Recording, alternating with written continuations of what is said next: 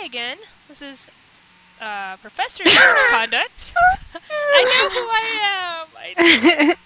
This is Professor Misconduct and Student Nia. Student Nia. And we are now going to demonstrate the feature of World Edit, which is rotating. The way we're going to do it is to form a cube around it. I know there are ways to adjust the selections that you have, move them up and down, side to side, etc., but that's a little complex, so we'll probably get into that later. So what we're going to do is we're going to make this arrow face several different ways to give you an idea of how this works. So the first thing you have to do is establish a cube around it on the same level as the arrow. If you would be so kind... Oh, here you go. Okay. Did I do it right? Okay, yep. Now you have to go get the other corner. It's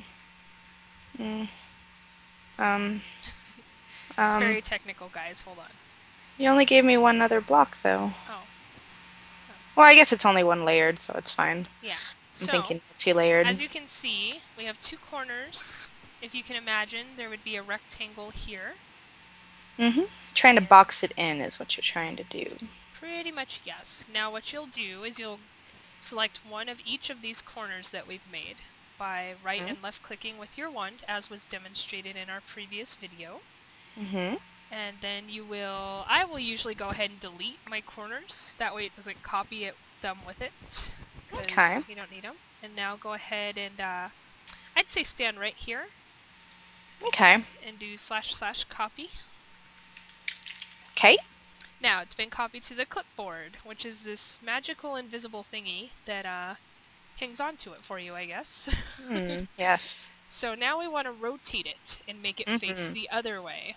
We do. With rotate, it has to be in degrees of 90, exactly. So, let's do a rotate 90. So do / rotate 90. And there's a space in there. And now go ahead and paste from where you are. It'll always paste to the right of you. Oh, and look, there we go. We now have an arrow facing a different way. Isn't that amazing? Now, do / rotate 90 again. And then stand right here and go ahead and paste it. Where am I standing? Here? Yep. As you can see, when she pasted it, it also remembers the invisible blocks, and it killed part of the arrow. So that's one thing you want to keep in mind, is that it remembers air as well. And there we go. If you want to rotate it just exactly the opposite way it's facing, it would be / rotate 180. And that's really all there is to rotate. Hey, Misconduct. Do you know why they call it an Xbox 360? We're not going to talk about this right now. Okay. I'm not ready to talk about this right now. Yay, I know how to rotate. No. Okay. Also, besides rotating, you can flip items. So, let's say you have this square. And you would really like this square to be facing the exact opposite direction that it's facing. Make the 2 sides a little different there. So we've got, the square on this side, and for some reason we want this white corner on this side. Screw that, that's all wrong. So, what we're going to do is select one of each corner with our little wands. Make sure we get the whole thing there. There we go.